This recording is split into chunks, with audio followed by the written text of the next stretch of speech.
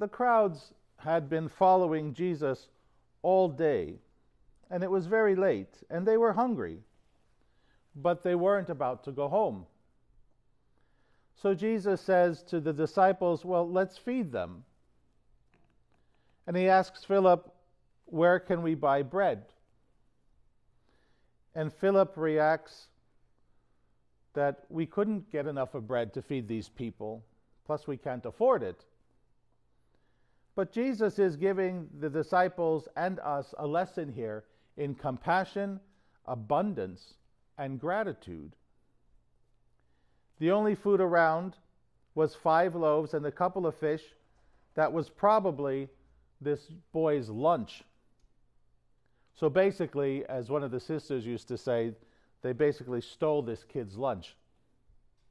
Jesus takes over and he gives thanks with a very grateful heart, and miraculously this boy's meager lunch became enough food to feed 5,000 people and to have leftovers. You see, when God is involved in something, everything becomes bountiful and more than enough. Our culture has become one of basically discontent, unfortunately. Everything must be more. It has to be bigger, has to be faster, better, louder. You know, when you ask for a burger at McDonald's, well, do you want fries with that? Supersize it.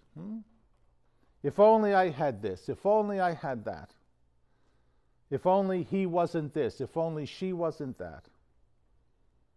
As if more will make you happy. We've been lulled into believing that without the more, we are less as people. And that's simply not true, but it is a great psychological advertising gimmick. Jesus, however, calls us to be thankful for what we have, not to worry so much about the more. He sees no reason to dwell on what we don't have, nor does he see a reason to need more than what is necessary for our survival. And however much we have, be it great or little, Jesus wants us to offer it to God so that he can make it even better and serve others in ways that we never thought possible. The fact that most of us don't want for anything has kind of robbed us as a society of the notion of knowing when enough is enough. Most of our ancestors who went through wars and famines and very hard times, the Depression, etc., they knew what it meant to want. And they knew what it was to be satisfied with a little. And they knew what it meant to be grateful. And this gratitude prompted them to help their struggling neighbors, giving of what little they had themselves, like the boy's meager lunch. Jesus had need of it, and the boy gave it, and gratitude allows us to retain a sense of value in what we have. Gratitude also teaches us how to recognize when enough is enough. God's abundance comes in unexpected ways.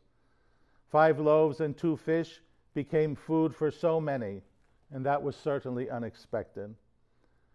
Sometimes God gives abundances immediately. Sometimes he takes his sweet time. Sometimes he gives us only what we should have.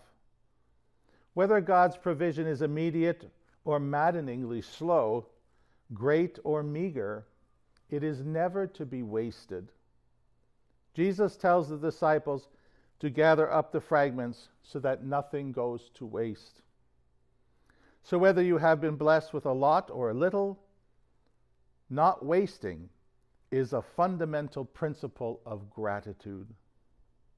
So may we always be moved by compassion for those around us, always be grateful for whatever plenty God has given us, and always use any surplus for the relief of those in need.